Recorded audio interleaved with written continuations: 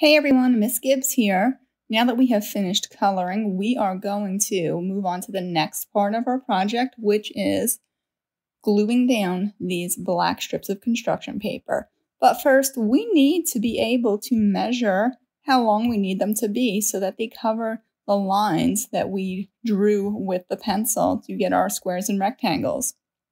So we can do that two ways.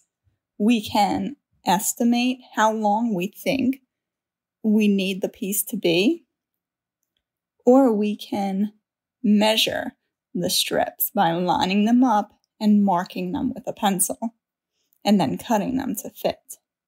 So let's try that out. But we want to make sure that each of these lines are covered with the black strip of construction paper.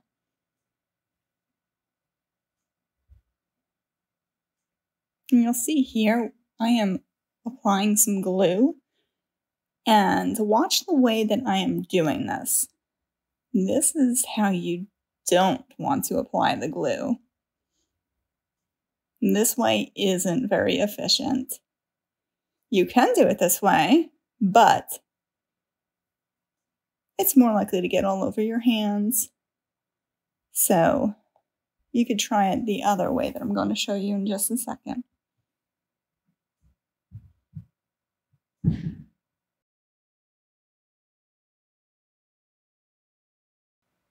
So you will make sure that you are lining up the end of your black construction paper with the end of your paper to cover the line. But you see that part there that's not all the way to the edge? That's okay. We can fix that later. So if that happens, don't worry about it. Again, this is the way you don't want to apply the glue. I'm showing you what not to do, but I will show you how to make it easier.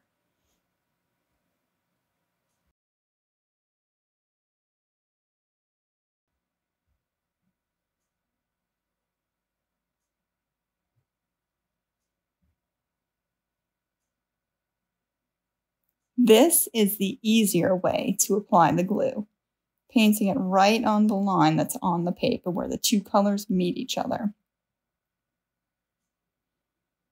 And if you have a section that goes right to the end, you can put the black construction paper over multiple lines if the line goes all the way across, like mine did there. So the easy way to glue is to just paint right onto the paper, the glue paint we call it.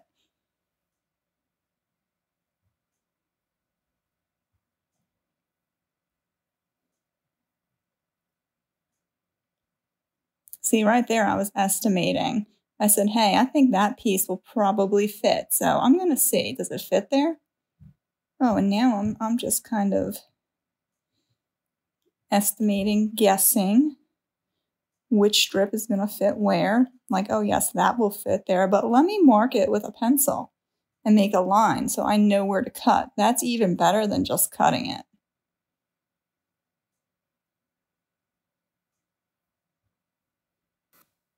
So here I am marking with my pencil and then checking after I cut to make sure that the piece that I just measured and cut fits where I'm placing it.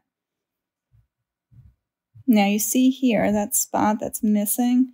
We can easily fix that by just placing a piece of black construction paper over it, either going up and down or going across, or maybe even going across a wider section there, like I'm doing. And that will cover it right up. So here is a slowed down version of how to measure it. See, I'm lining up my pencil mark right at the end of that paper. And then that's the line that I'm going to cut with the scissor. Then I'm going to double check to make sure that my piece is big enough for where I am gluing it down. Now that I know that it's big enough, I can go ahead and apply my glue and glue it down.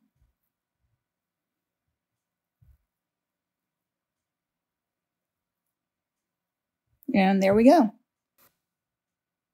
We are going to keep on measuring or estimating all of the lines that we have on our artwork. And here is another slow-mo version of how to measure that line that we are going to put. See, I'm lining it up and seeing where the edge of the paper is. Then I'm taking my pencil and marking it right at the edge, and then cutting on the line that I just made. That's telling me how long that strip of construction paper needs to be to fit in that spot.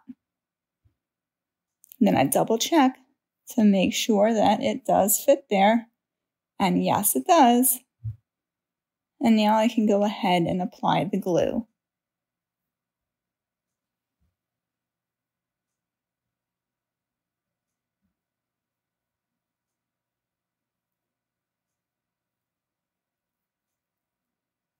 Measuring is even better than just guessing, but if you have an extra piece that's already cut, there's no harm in estimating, checking. Does it fit here? If it does, great, glue it down. If it doesn't, you can measure, mark, and cut it.